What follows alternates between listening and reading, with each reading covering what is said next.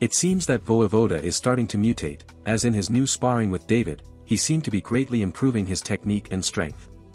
For the moment, I leave you samples of what I am telling you.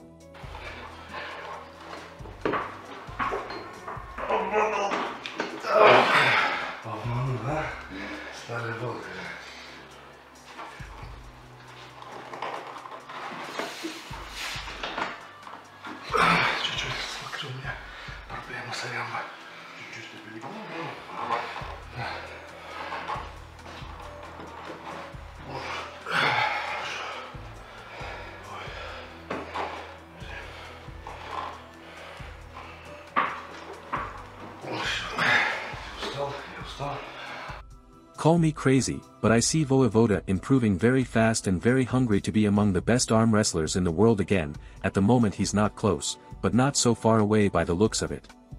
If he continues at this level of improvement, the rematch against John Brzenk may already have a clear winner before it has even started. Arm wrestling for nobody has spoken, and see you next time.